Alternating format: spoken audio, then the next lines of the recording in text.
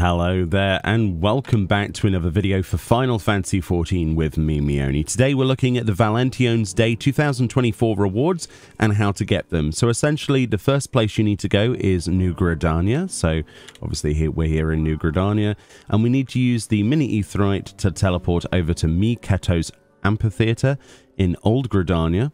Over here, look, next to the Whistling Miller. And then you will find this year's event quest in the actual amphitheater itself. The quest itself is called the Symbol of Love. You must be level 15 or above to actually take part in this particular quest. There is also a vendor nearby as well, just before we get ahead of ourselves, called the Purveyor of Love, just on the outside of the amphitheater. This character will actually sell you the other event item this year, which is the Heart Chair. Now last year we had the Valentiones Heart Table.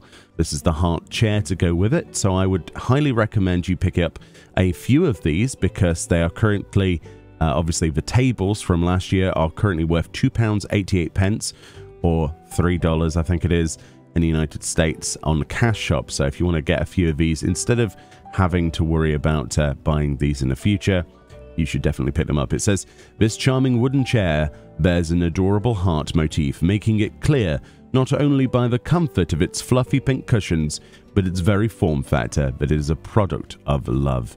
Let's buy a few of those. Yeah, let's just get a few of those.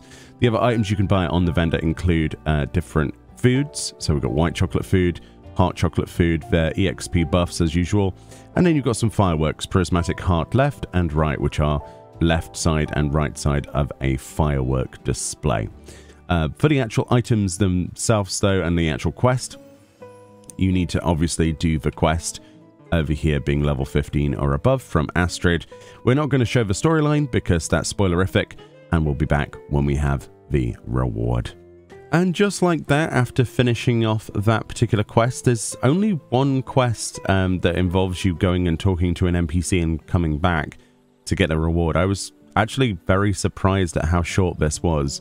Once you have finished the Symbol of Love, which involves talking to an NPC and coming back, you get the Love Heart emote, as you can see. And that is pretty much it for the main reward.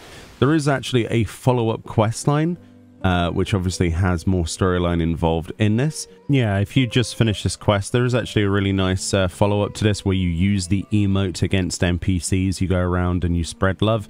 But essentially, once you have completed that, you will get the achievement. So don't miss out on the 10 achievement points if you're all about that.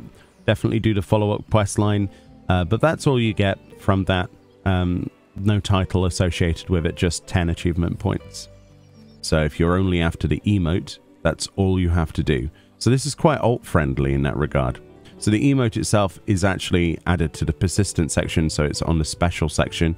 If we go down here, it's just near the lollyhop and the lop hop, if I could speak, and just above stuff like squats if you have those. And looks pretty great actually, as you can see right here. It is an animated emote with audio and particle effects. It is really cool actually. There doesn't seem to be any differences from what I've seen of other people with different races, but it is persistent. So once the spell effect has faded, you still stand in that position. So it's perfect for G-pose. It's not like you have to time things specifically. Although if you do want the spell effect, of course, you are going to need to toggle that a few times. Quite nice, isn't it? It's quite cool. I'm glad that it's persistent. So many emotes get added to the game, and they are like one-time use, and then you have to spam it again. I suppose this is the same if you want the actual spell effect, but of course, if you were to go into G-pose, you could probably pause it just in time for some pictures. Maybe you want to make some Valentiones postcards or something. There's plenty of freeze frames in there that could work. It's quite nice, actually. There's some good detail on the particle effects. It doesn't look too out of place. And of course, if you didn't want the particle effects at all, you can just have a nice freeze frame. But yeah, loops quite nicely actually. But obviously outside of G-pose it won't loop at all. It'll just keep you in that position. Looking pretty great. Let's go to the house and look at the item. So as many of you have probably seen the other video on the cash shop item, or maybe you saw last year's video, the previous year's reward for Valentiones Day was actually this heart-shaped table, which is really cool. You can actually get this on the cash shop as of today, at the time of recording, if you so wish to. But of course, if you picked up a load last year, you should already have this. So the chair itself should marry up to this quite nicely. Let's have a look at it on its own first, though. I've bought a few of these. I bought 4 of them, just in case, because they're only, what, 1,000 gil. So, all right, okay. So this item looks pretty good, actually. I don't know what I was going to expect from a heart-shaped chair other than a heart-shaped chair, but it looks exactly as you would imagine. There are actually some imperfections, which I actually really like about this item, like the padding and the folds in the fabric. That's something you don't typically see with a lot of items, especially housing items. Adding that extra bit of detail is really nice, actually, because it's not perfectly upholstered. It looks like, you know, it just looks good. The back of the chair is actually really quite stunning, isn't it? I love the shape of that with those reaching metal, well, the metal rivets, let's call them, holding this together, and then a heart-shaped back in layers. So there's like a heart, and then there's another heart shape, and then another heart shape. It's really quite cool, isn't it? And then you've got a heart shape on the side of a chair. It's really cute. Really cute. I think a lot of people will love these. We have a lot of stylized chairs in the game, but this is definitely one of the coolest I've seen. Let's put it on its side like that. And look at the die previews of this, right?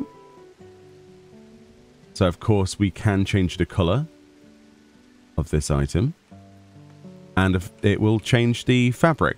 So one of the things I'm looking forward to most in Dawntrail is that housing items are supposed to be included in the dual die channel as well. So instead of just having one row of dies, we'll have another row to select from for, like, the wood, I'm hoping.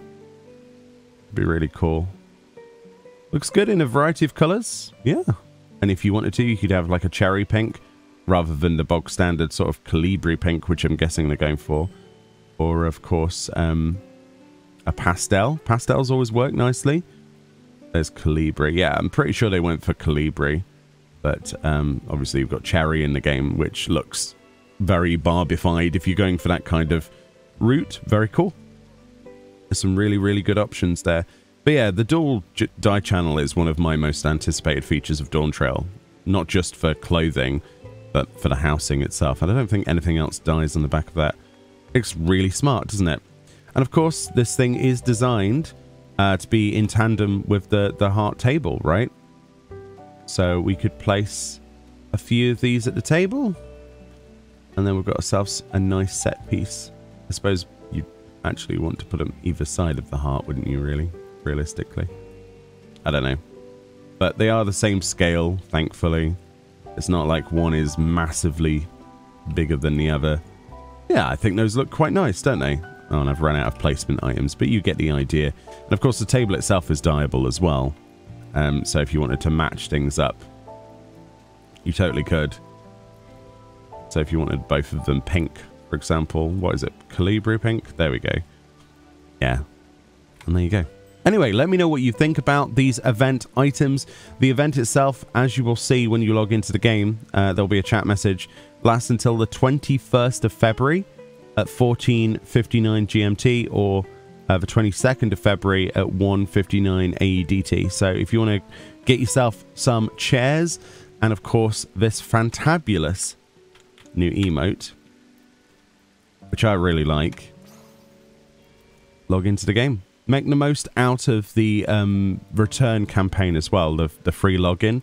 That's also currently available. If you use your free login campaign currently, not only would you have access to the Valentiones stuff, but there's also the Moogle tome event on currently as well, the first of 2 Moogle events. So if there's any items you want to get, it's really easy this time around. There's lots of really cool ways of actually doing it as well. The new Mogpendium system is one of my favorites. Includes things like ocean fishing, not just combat related stuff, and gates and things like that in the Gold Saucer are also counted. So it's never been easier to get rewards. Of course, PvP as well. The hidden gorge achievements are also ripe for the picking, and the Revival Wings community is well underway of getting those queues almost instant at peak times. Really cool stuff. Anyway, thank you so much for watching, and I'll see you all next time. Bye-bye.